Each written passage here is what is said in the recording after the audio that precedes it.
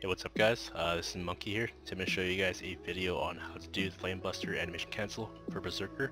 In my last video, which was like last year, I showed you guys how to do the Flamebuster animation cancel using only your right click and your number 3, which is my Flamebuster that was hotkeyed, and 80 as a shake off.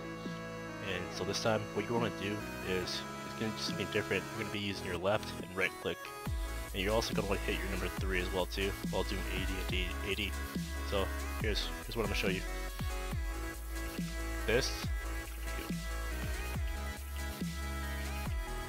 how you do it.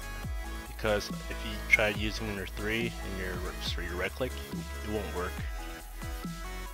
And if you want to make it faster, you can also do this. Bam.